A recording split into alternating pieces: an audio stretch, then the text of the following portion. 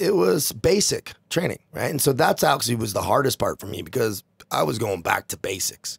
Not to mention, hey, Navy SEAL, come clean this fucking toilet. Yeah. A lot. A little humbling. So they'd shove the whole humble pie down my throat, man. It was I had to strip it all down, and that was years, man. Legion's very strict. This is gonna hurt. It's time for the Suffering Podcast.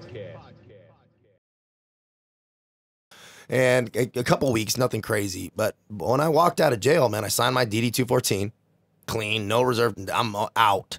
And I have no probation, nothing. So I'm like fully clean and clear. And I moved into a civilian job, being a supervisor for a private residential real estate developer.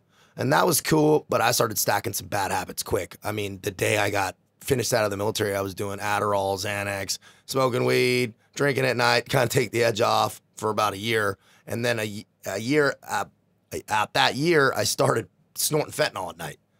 Every night for like a year. On top of all this, but I'm also still being very successful. Now I'm the CEO of a cannabis distribution company in California. I'm pitching decks. Shit. I'm raising millions of dollars. I'm working for a big venture capitalist. I'm in a high rise. I'm like meeting with congressmen and getting all these things. So I'm like, look, I'm good, right? Whatever I'm doing's working, right? So Well, that's the mark of a lot of good addicts. and just that, so you know. I was easy at lying to myself. I could lie to myself, go, look, this is, but you can't bend reality that long, and I came crashing down. This story got really good real fast here. Yeah. I didn't know that. That's actually Because and I know people in my own personal life, ultra successful, and when you have these little things, deficiencies, the big bosses will say, yeah, but he's doing such a great job. Yeah. So we'll give him a little grace on this one. it's not a problem till it's a problem. And that's exactly what it was. And I turned into a liability like overnight. It was like, golden boy, next day you're out pretty much. And so,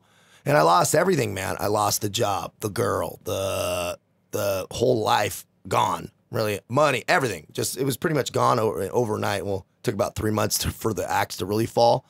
Then I find myself homeless in my truck, gonna kill myself. I have a sawed-off shotgun and I'm sitting there for like 3 days going, man, it was like the smoke settled and like, I just realized I had nothing left. I was like, bro, I used to, now everything's gone. I can't point to anything and I had no money, no gas. I was like, oh, this is how it happens. You just sneaks up on you and then you're fucking. You traversed the mountain in reverse. Oh, man, it was brutal. It was a brutal, but I wasn't even sad. It wasn't like I was sitting in there crying. I was just like matter of factly, all right, how do I do this and not make too much fucking mess, man? Serious. It was matter of fact. And then I had that authentic voice of God speak to me, man. It was like, man, you're being a huge pussy, right? Sack up. You have a mom, a sister, right? You're being super selfish right now.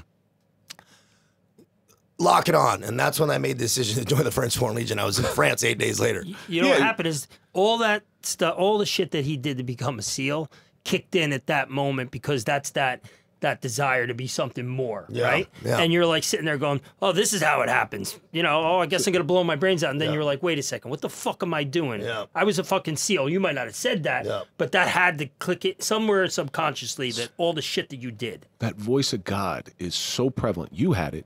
I've had it. And so it's that one moment when you have total clarity of thought and you just say, what the fuck am I doing? Yeah. Like, and some people, our good friend Mike Fillets, never really got to that point. Maybe he had it and he just ignored it. It fell on deaf ears.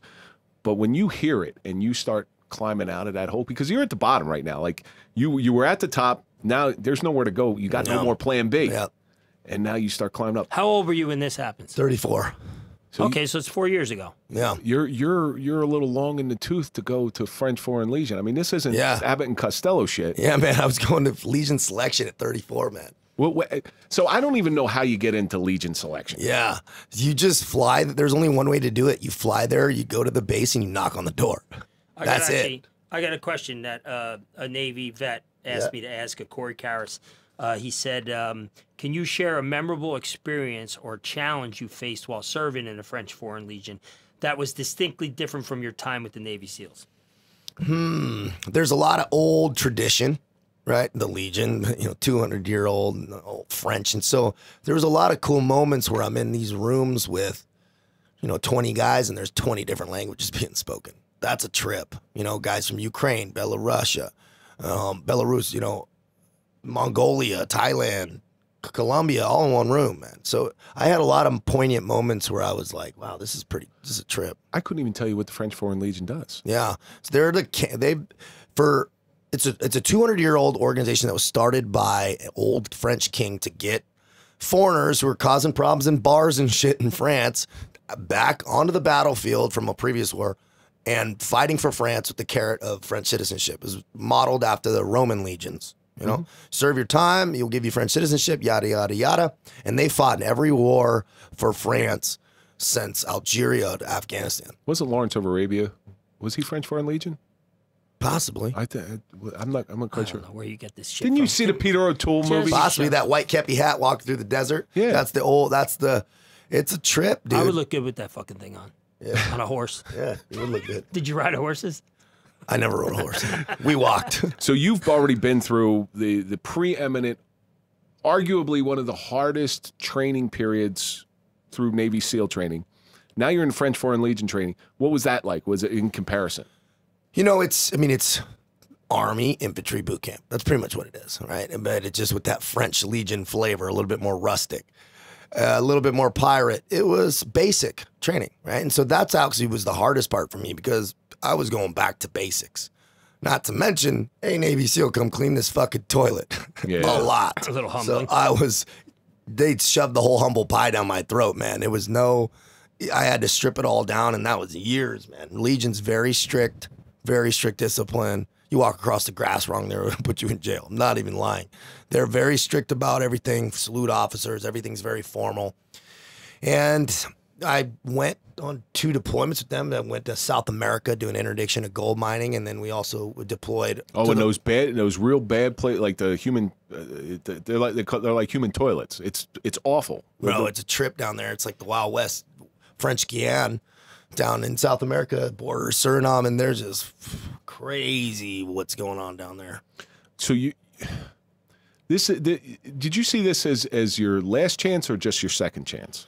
I was just like, I knew I needed to use it as a vehicle of self-development. I needed to figure out what I was doing that kept fucking up my life, you know? And I was like, I need some time just to burn off some karmic debt too. I needed to think, I needed to just unplug. It was just all these things. And I wanted to write a good story, right? Deliberate. So I never heard of a Navy SEAL being a Foreign Legionnaire. Only person to ever do it. So it was a trip. Very difficult, cold, man, harsh, stripping it back down to basics. And then once you got through all that, did you like your peaks and valleys are crazy? Like most people's peaks and valleys are mild. Yeah. Your peaks and valleys are like way up here, way down here, and now you're way back up here to go from elite to nothing to elite again. Yeah. You had to feel some sort of accomplishment. I felt good. I felt really good. And then, you know, that you're there a couple years and then I realized I wasn't happy still. That was a moment that actually was fucking scary because I go, there's nowhere else to go. I started looking into Ukraine and, you know, contracting and stuff. Mercenary stuff. Yeah, I started looking into all that stuff. And I go, bro, where does this end? Where am I running to? Where am I running? I'm running away from myself, really. I go, I want to live a life, man. I want to have, you know, a wife and kids. And, you know, it's lonely, man. So I was like, look, I got to do internal work here. So that's when I started kind of diving into better principles and practices. So what were some of what was the tipping point of that where you start diving in, you start doing that deep dive to figure out what the underlying issue is? Yeah. I knew it was structured. I needed to get discipline. Even in the Legion, I was like, I need to set my own wake up times. I need to start working out consistently. I was training, but I like lock it on every day type things and stay away from all the negative shit, you know, doing bars and all that stuff. Did that help you with your crisis that you have in your own head? Like I started getting massive clarity. And that was when I really started living aligned, where all my actions were aligned with my desired outcomes. That's when I started feeling better. I go, oh, okay, you can't be doing all this weird shit over here and expecting this beautiful life. It's not going to go. But your actions towards your desired outcomes, what's those desired outcomes that you're seeking? So first of all, I wanted to get my body a certain way, right? That was the physical part. And then I wanted, success. And so but I knew I wanted to get into coaching and because I was like, man, I taught myself how to feel good and proud of myself just off simple daily practices. That's what I needed. And I've done all the dumb shit I could tell people not to do. I was like, I would like to get into that. Well, I got to make sure I'm good first, consistently. And so that was the piece I started working on to make sure that I was good, doing all the things daily that were going to allow me to actually walk the walk. So you wanted to get into some sort of mentoring coaching program. Did you finally get a chance to do that? And that's my first question. All right. So when you first get that taste of helping somebody else, what did that do for your psyche? Well, you know, it wasn't my exact goal to get into coaching, but I knew I just wanted to share my story. And so I put up a YouTube video and it blew up. And then I got like hundreds of emails being like, dude, I was going to kill myself. I saw your video, like hundreds. And so I was like, that was cool. And that I was like, at least all that pain helped somebody. And so that was the moment where I go, I could do this, man. And then you finally do it. So I've watched a lot of your social media. You're in the gym, you're working out, you're working hard. And listen, I'm watching it. And the other day I was watching something and I really didn't want to go to the gym. I'm telling you right now, I'm about to turn 50. I really didn't want to go to the gym. You go to the gym? Sometimes. And I watched one of your videos and I'm like, all right, that's all I needed. It was just a spark. Yeah. That's, it's just a spark. My job is to ignite the fire. Yeah. But that's what it does. Yeah. That's what it does. And it's an enormous sense of accomplishment when somebody comes to you and say, hey, listen, you kind of changed that hairy moment. You're making a difference. You're making a difference. Now, do you ever help other veterans? A lot. So a lot of my clients now are former or veterans, got from all over the world too. UK, Australia, all over. A lot of them with similar paths. You really find out, man, a lot of people have those peaks and valleys. We all suffer the same ways. And a lot of times the answers are the same to kind of get that clarity back. And start building yourself up, get that momentum, get the mojo back, start feeling good about what you're doing again. That's a beautiful process. So you watched that. You watched a lot of old time, when somebody got in trouble, the judge used to say, well, you can go to jail or you can join the military. So it kind of makes sense that people who are a little bit lost join in the military because it seems to be throughout time. Yeah. But so it's a perfect fit for you. It's, you're connecting with certain people because you're showing your vulnerabilities. Mm-hmm. Yeah. And that's something that's really important. Yeah. It's not easy for people to do. No, you got to be authentic if you expect people to be authentic with you. You got to be straight up. And also, it's nice just spilling up because then you don't have any shit in the closet, man. And they're like, hey, you. Oh, yeah, you already talked about it. You already spilled the beans, man. So what do you think your biggest success is as far as reaching out to other people and moving them along in their life? Seeing guys be like, you saved my marriage, man. You saved my life. I was suicidal. Now I got this new job and career, man, over months and months. Some people I have on your program, seeing significant change quick is unbelievable. And then when guys actually grab it by the horns and really actually start implementing things, because change it requires deliberate, decisive action. It really does. You have to start changing your actual daily flow, and that's not easy. It sounded like you went through all this discipline with these different. With SEALs and Legionnaires, it's discipline after discipline after discipline. But you found your self-discipline. Yeah. This was discipline other people were putting on you, and you just had to follow. But now all of a sudden you have that self-reliance. Yeah. That thing that you were looking for, in the SEALs and in the Legionnaires, is this what you were looking for? Oh, dude, I love it. I love exactly what I do. 7 days a week I'm on it, and I'm on Zooms every day since I kicked this thing off, and I couldn't be happier because it's my design life, man, right? It's my schedule. It's me helping people. It's living in purpose, and you got to walk the walk and teach. And I don't even tell people what to do. I show them where to look to find the answers, right? And they make it work for them. How'd you kick the booze and drugs and all that? What'd you do? You did that self, or you got help somewhere? Man, the fentanyl was the worst thing, right? I can imagine. That was like an actual addiction. That was brutal. Opioid addiction. People ever deal with that? That was tough, man. And then it's just focusing on the greater, and the lesser starts falling away. That's kind of this focus on.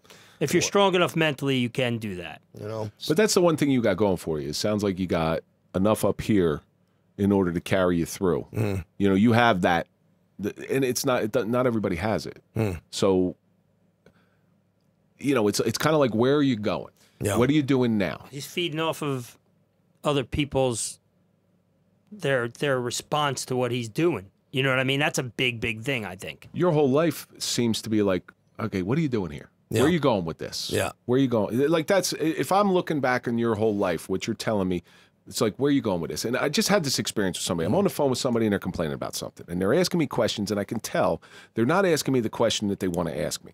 So I would ask them afterwards. It was like 6 phone calls. I'm like, where are you going with this? And they would get pissed off at me, hang up the phone. Right? Second, they call me up with some other bullshit. I'm like, where are you going with this?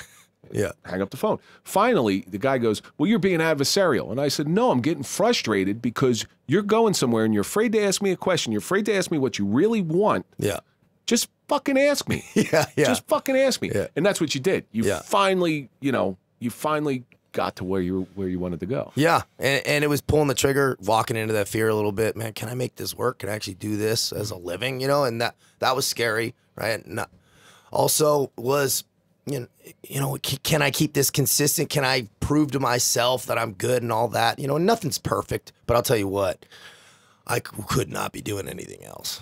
Well, you live in an area where it probably is best not to work as much as you have to. Yeah. Because Jesus, the San Diego weather is the best weather. Man, it's nice, bro. I love it. Yeah, I was there, I see. and I was there when I was like 18. You know, I should have stayed out there. It's I the wanted only to stay out place there. I've ever been to in this country that I would move to, because everywhere else is pretty much the same. They got a CVS on every corner and a Starbucks and stuff. But San Diego, I actually stayed right by Coronado. You know where the convention center is, and the Marriott's there, Seaport Village, and the Gaslamp Quarter.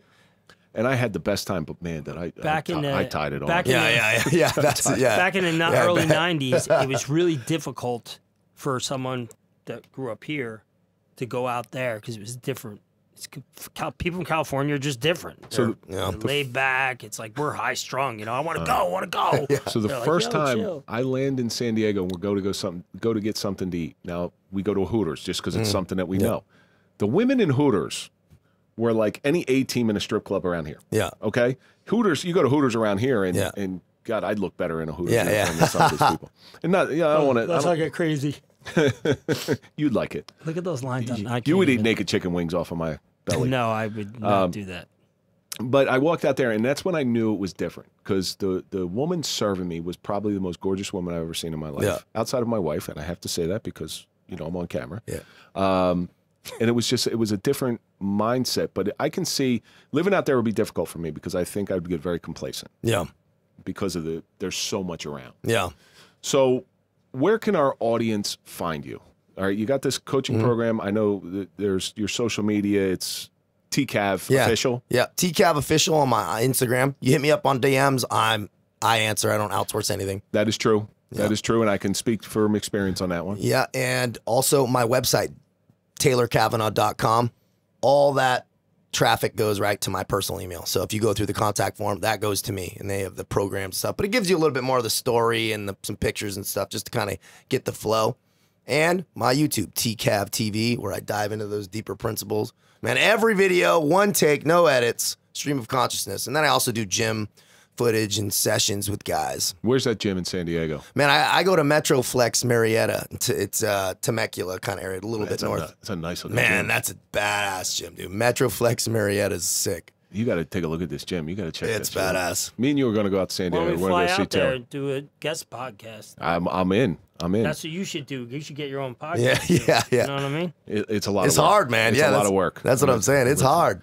So we're coming to the end of this thing, and our show is all about overcoming adversity, which kind of fits your mold perfectly. That's why when we were introduced by Reed Morin, and I said, this guy fits us perfectly. Let me see what we can do. And sure enough, you were kind enough to join us.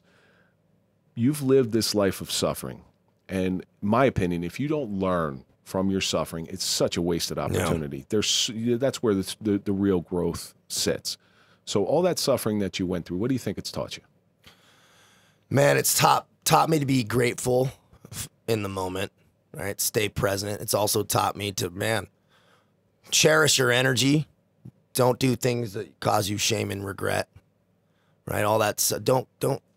There's enough suffering, right? External. Don't put more on yourself. Self-induced suffering. That's something, man. I still, we all still have to remind ourselves of that and be cognizant to not do that. Well, I certainly appreciate you. I appreciate you coming in here telling this story. It was an honor to speak with you. And you know what? I've learned quite a bit. I got to be honest with you. Thank you, brother. I appreciate you guys got good vibes here. Seriously, I'm very impressed with your whole. It's the fact that you're only 38.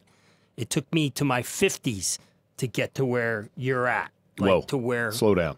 You ain't there. I'm talking about mentally. Oh, okay. Again, you ain't there. Yeah. I love you, Pop. You know I love you. We're gonna see afterwards how much you love me. And that's going to do it for this episode of the Suffering Podcast, the suffering of a Navy SEAL. And as always, let's think about all the stuff that we learned. Fear can elevate you or bury you. Kids are selfish by nature. Charges aren't convictions. Dreams can get taken away very easily. Second chances don't come often. Point action towards desired outcomes. Don't tell them what to do. Show them where to go. But most importantly, be grateful in the moment. Yeah. I appreciate you coming in, what's Taylor. up, man. I appreciate it so much. And that's going to do it for this episode. Don't forget to go to popple.com, put in the code TSP20 for a 20% discount. Follow us on all social media. That's Instagram, Facebook, TikTok, LinkedIn, OnlyFans. Follow Bobby Crudell at Bobby_Crudell. Follow me at Real Kevin Donaldson. And, of course, follow Suffering Podcast. Go to TCAV Official. Check out Taylor. And we will see you on the next episode.